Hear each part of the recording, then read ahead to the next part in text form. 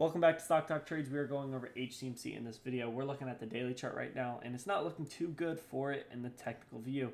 I know there's a bunch of fundamentals that I'm not going to cover because that's not my expertise, and I'm sure someone in the comments are going to flame me because this is a shitty company or something like that. But we're just going to cover the technical side of HCMC.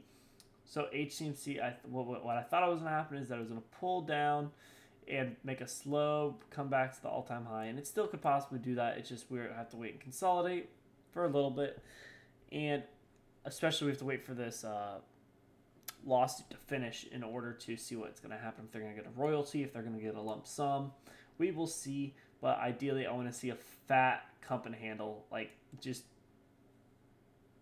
and then explode. That's ideally what I want to see, just because that would be hilarious if that actually happened. Right now on the daily chart, we are still above the 200 SMA. We are testing the 50 SMA now. We just broke below the 20-day EMA. So we really need to just stay above this 50 SMA ideally. Let's go ahead and take a peek at some shorter time frames. Excuse me, this is back in May 3rd when everybody's pumping it up. And again, people are scalping profits. And I mean, hey, I was scalping profits too. I took some profits up here. I'm not going to lie, I know I didn't hold the bag, and someone's probably going to give me shit for it down in the comments, but I'm totally cool with that. Totally cool with that. HCMC is down 20% today. Not good whatsoever, but it's all good. We are testing that 200 SMA on the 1 hour chart, so we could see it pull back and make a nice retracement.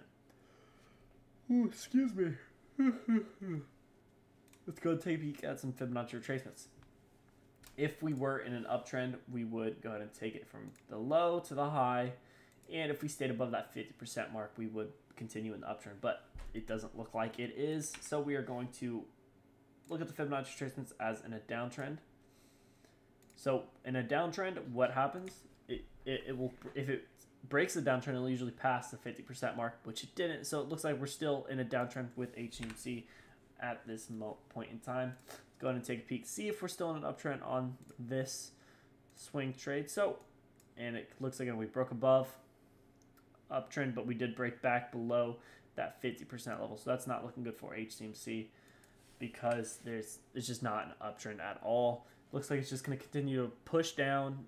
But I'm holding. I did not mean to move that line, and I'm not worried about it just because I'm holding long term. I took a third of my profits out up here, so I'm going to let it be and just see how it goes. Wait a few years, have a few 100,000 shares, and definitely I'll just be holding the bag if it goes down. But if it goes up, I'll be making a good amount of money. So thank you guys so much for watching this video. If you guys have found some value from this video, please drop a like and make sure to subscribe. It helps the channel out, and I can continue making videos like these every single day. I will see you in the next one.